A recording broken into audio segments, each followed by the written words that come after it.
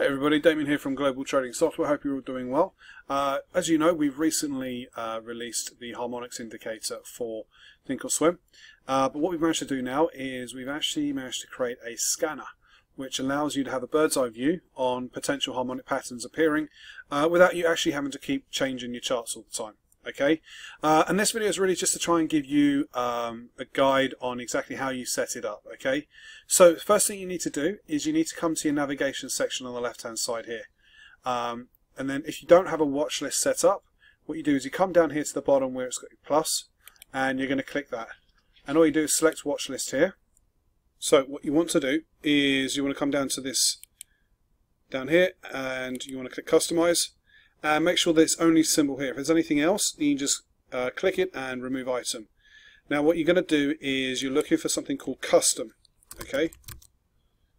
Now you can add multiples of these, but let's just do one at a time.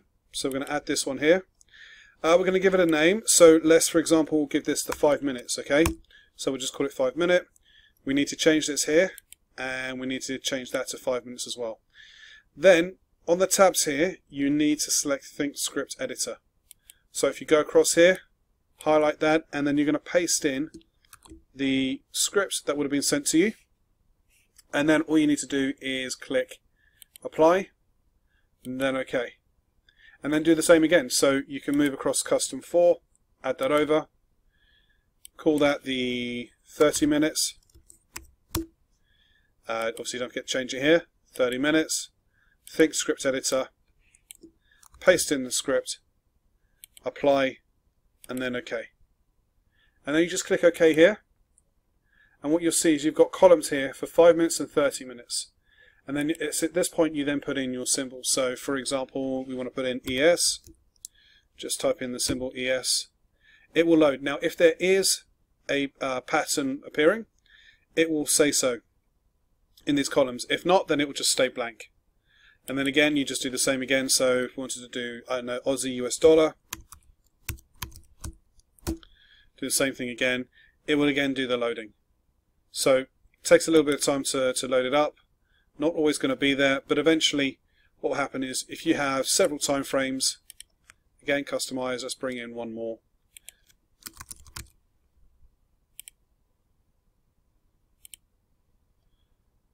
Call that 1 hour. Think Script Editor, paste, apply, and OK. You can see let's just check and see if there's any patterns appearing.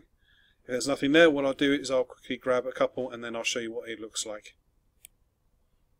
Okay, so I'm back and I've added a couple of items into the watch list.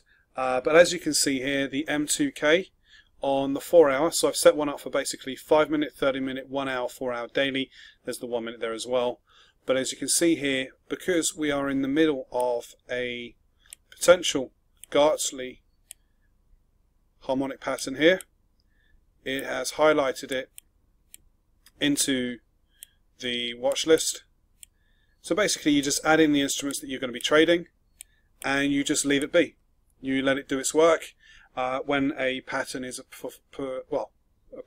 appearing, shall we say, then it would appear here, and all you got to do is just click on that and it will take you straight to the chart. That's pretty much it. That's as easy as it is. It takes a little bit of setting up, but once you've done, then you've got it there and you can just basically keep an eye out for everything that's going to be happening from the Harmonics point of view. Now if you guys do have any other questions, feel free to send me an email. You can email me, Damian at globaltradingsoftware.com or info@tradethefifth.com. Thanks very much for your time.